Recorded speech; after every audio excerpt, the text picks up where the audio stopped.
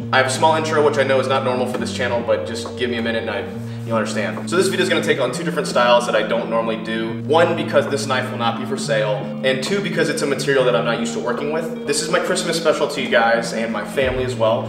Actually right now, if I timed it right, my mom and dad should be watching this video right about now. Let me tell you something about my father. He worked in the airline industry, working at Delta for over 30 years. And he retired from Delta after putting 30 plus years in working on airplanes, and he really made a difference in the company. And then he even continued to work on a bunch of other stuff throughout the years. And finally, he's officially retired as of this year. But this video is kind of part of the gift. I even had my mom help me out with this. My mom has also worked at Delta for most of her life. She retired a few years ago. She was an Air Force veteran. Met my father at Delta. Told me exactly what to find since I'm not huge on airplane parts and stuff like that. But thank you, Mom, for helping me out with this. Because today I'm going to be making a knife out of a titanium fan blade. This came out of a Boeing 727's jet airplane, a JT-80, which is the engine from the first jet airplane that my dad really worked on. My mom told me it would have significant meaning for him, and this is the Stage 2 fan blade. He's very familiar with this engine. He's very familiar with the airplane, and that's kind of how he got his foot in the door as a mechanic. So I got online and I found one, and I'm gonna be making my dad a knife from this fan blade. I have no idea how it's gonna turn out. I only have one, and I'm very nervous. One thing I did not count on was how absolutely thin this material is. I measured it, it's actually less than 1/8 of an inch thick. It doesn't give me a whole lot of room for mess ups, so I'm gonna have to really take my time on this one. And I guess the first thing I'm gonna do is get this bend out of here and make it flat. I don't know what any of these numbers mean. I don't know if they're measurements or whatnot. I'm gonna cook off this sticker real quick and get the forge going.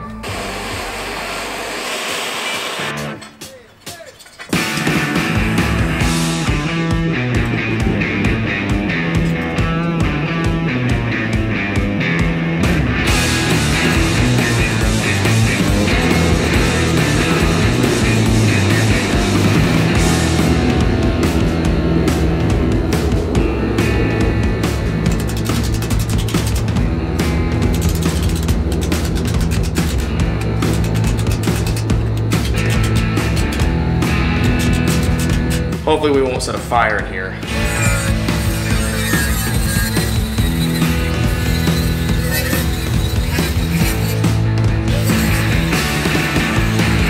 Remember, this is 1/8 of an inch thick. It took so much work. It's literally less than 1/8 of an inch. I apologize, it's less than 1/8 of an inch. It smells awful. I hope this stuff isn't toxic. This was a brand new Diablo cutting wheel. I mean, I know it's not for titanium, but still. Just in time, my new rounding hammer arrived. I got this on Amazon.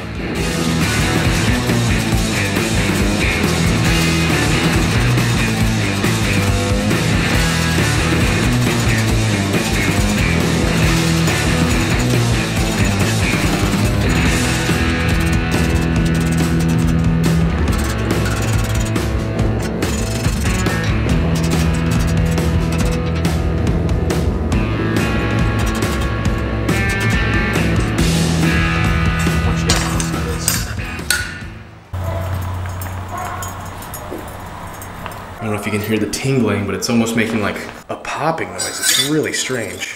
That's as straight as it's gonna get with the tools that I have. The biggest problem that I had is that the edges are noticeably thinner than the middle. So these edges are way thinner than the middle is, which means that they cool down so much faster.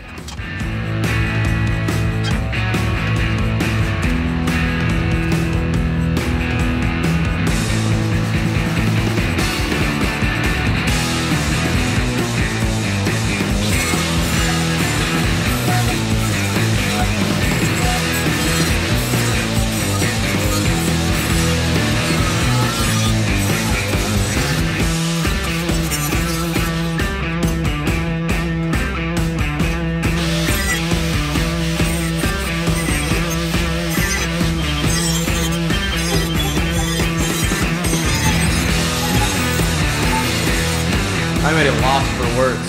You know, I knew I was not getting into something easy, but I had no idea I was gonna burn up blades like that. I'm gonna have to make a run to Home Depot tomorrow. Yeah, I know.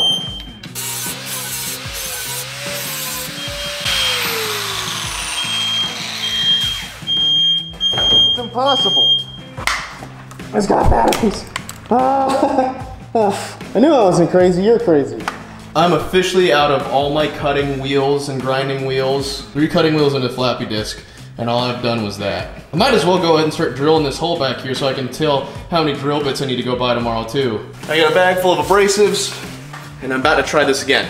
I did some research, and people are cutting titanium, relatively thin titanium, a little bit thicker than what I've got here, but they're using bandsaws to cut them because apparently something to do with the friction. And I really hope I don't mess anything up because this is the only bandsaw blade that I have, and I've made my trips for today.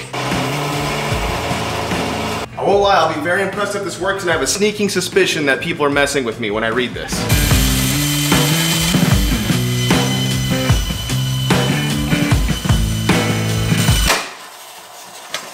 Not a catastrophic fail. Looks like it just slipped off. Okay, got my bandsaw up and running again. I think what caused the issue is that my guides were out of link, and the blade actually just popped off. It didn't break like I thought it was going to. But that's gonna be a no for me, dog. I'm just gonna go ahead and use the abrasives that I got. Might as well.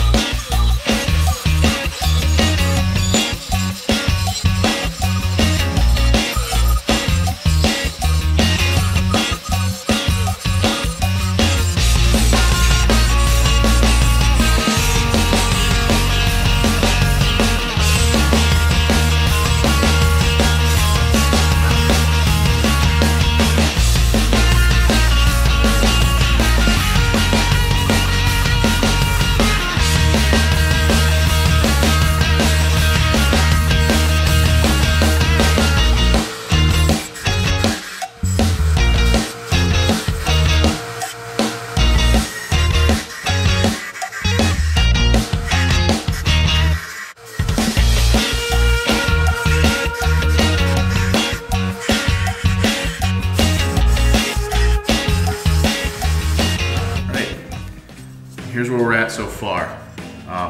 At this point, I've basically been calling it the shark tooth because I think it kind of looks like a shark tooth. I'm very happy with it so far.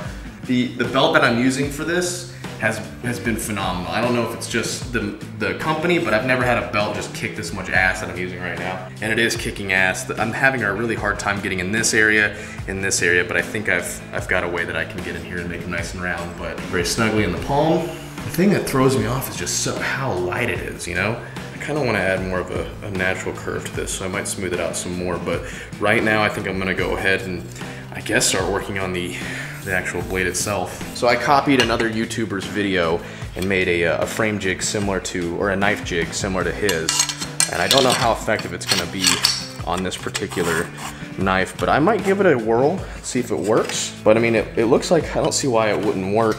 It's just such a strange angle. I'll leave a link to this guy's video. I changed it up a little bit and added my own handle kind of deal. He didn't have anything quite like this, but links for this guy's videos in the description. Clamp the knife to it like this, and then you run it against a belt sander. For mine, as you turn this bolt up and down, this is threaded here, and you can set your angle that way, and it's on a hinge right here. Kind of cool, man. Kind of cool. So to adjust by turning this bolt higher or lower, you can adjust the. So I'm gonna try this. If it doesn't work, I'll just sharpen it by hand. Nothing to do but to try it.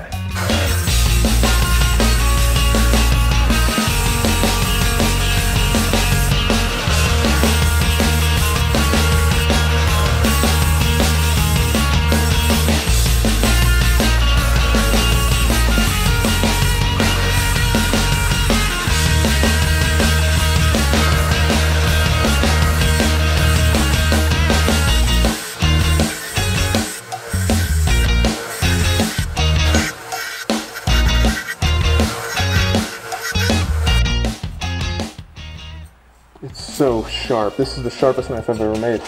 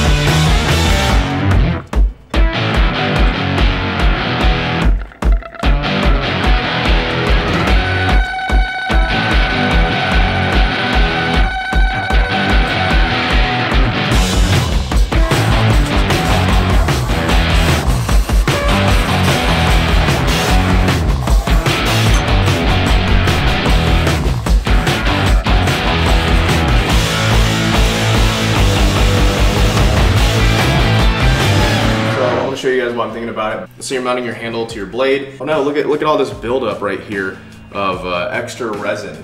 Well, all you gotta do is get this little wire brush attachment for a Dremel. Hit in there, it won't destroy the wood or the metal, but it'll knock away all that extra, like almost like a sanding wheel. So it's really easy and convenient. So if this ever happens, I tried not to let this happen. Usually I would tape this off, but.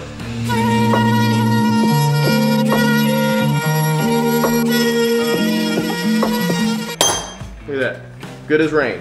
No overflow.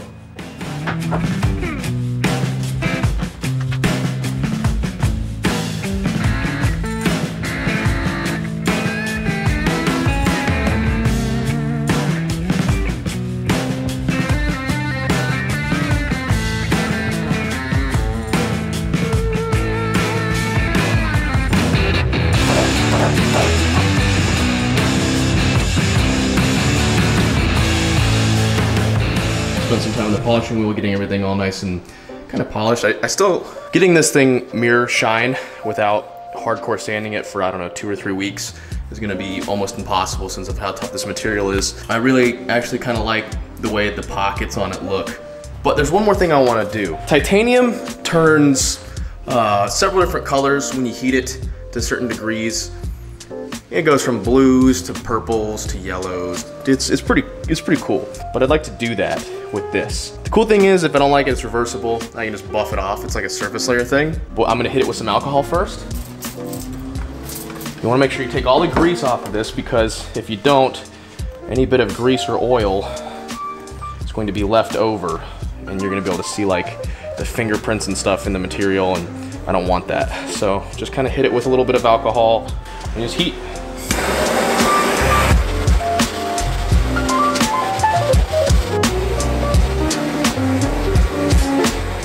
It's got like a bluing effect.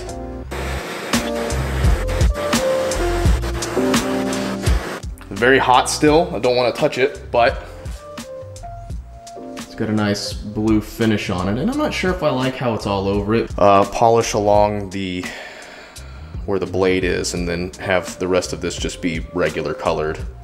Pretty cool. And that's it. I think I'm gonna call it good here. Crazy bluing. I went ahead and I just polished the edge. I didn't even really, it's crazy how little I've had to sharpen this knife to get it razor sharp.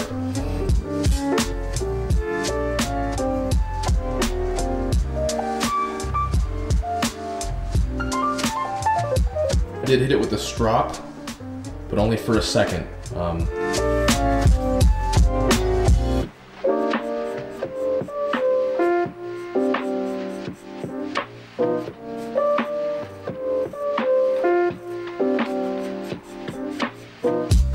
Absurdly sharp.